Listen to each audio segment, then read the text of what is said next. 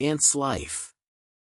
Ants do not have noses or ears, and despite having mouths, they cannot speak. Instead, they have two long feelers on their heads called antennae. These antennae are great little tools that are very important in an ant's life.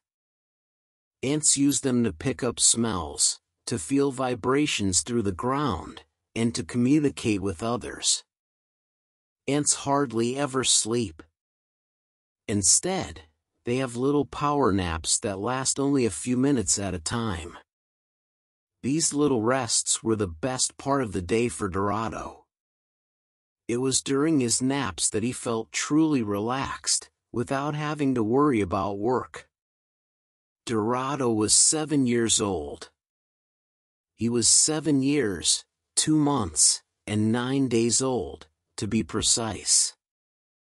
Although 7 years, 2 months, and 9 days seem rather young to you and me, Dorado was a middle-aged ant. To be middle-aged means that he was already halfway through his life. He was a follower. Nearly everyone in his colony was a follower ant, and so he felt like he was nothing special.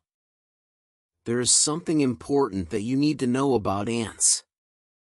In each nest, there is a queen ant, finder ants, and follower ants. Finder ants find different foods, and they can make trails that have a very strong and powerful smell. The follower ants then use their antennae to follow the smell trail to harvest the food. Whatever food they find is collected and brought back to the nest. It is funny because a finder ant never knows what it is going to get when collecting food. The size, weight, and location of the food are completely random. This meant that Dorado had to walk a lot, usually around 5,100 meters a day. That is the equivalent of a human running 3 marathons every single day. In Dorado's nest, finder ants were popular. Their glorious reputations meant that followers wanted to be just like them. Finders got special treatment. They were allowed more time to relax and given better food to eat. All this extra food meant that the finders grew much bigger and stronger than the followers. Sometimes this was bad because it made the finders extremely bossy.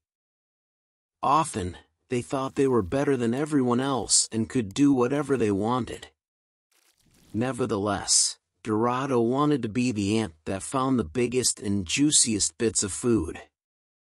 He dreamed of finding a fresh, plump red apple, untouched by anyone or anything. He dreamed of sinking his jaws into that apple and only stopping eating once his belly was fit to burst. Apples were Dorado's favorite food. He loved that they were juicy, delicious, and full of sweet sugar. Eating apples always gave him an extra energy boost. Dorado daydreamed a lot. He would daydream about being the most successful and famous finder in the colony. He would dream about having jaws 20 times bigger so that he could gobble up 5 or 6 mouth-watering apples in one big bite. The idea alone made him smile from ear to ear. He loved these thoughts and ideas so much that he would even daydream about the relaxing times in which he could daydream. One day, during one of his short power naps, Dorado had a daydream that would change his life forever. It was a truly magical, yet terrifying, idea. For Dorado, the colony had been his world. It had been the only life he had known for all of the 7 years, 2 months, and 9 days that he had been alive. But suddenly, Dorado came to a crucial realization. I have become so focused on what is happening in my little world, he thought. I completely forgot about the rest of the world out there. For his entire life, Dorado's purpose had been to make other ants happy. The queen and the finders would fill their bellies with the food the followers had carried back to the nest, leaving only scraps for Dorado. "Who said it had to be this way?" pondered Dorado. "If I want to find the biggest, the crunchiest, and the juiciest apple, why do not I just do it?" That was the first time in his life that he realized that his happiness should come first. He was halfway through his life, and if he didn't act now, he would only be wasting time being miserable and bored. Dorado was determined to leave the nest behind and follow his dream. So, with a head buzzing with excitement and a stomach full of butterflies, Dorado set off on his adventure. He left the entrance of the nest as if he were going to work. Instead of following a trail, as he would at work, Dorado changed direction. Unlike a finder ant, he did not leave a trail behind him. "I must be crazy," thought Dorado.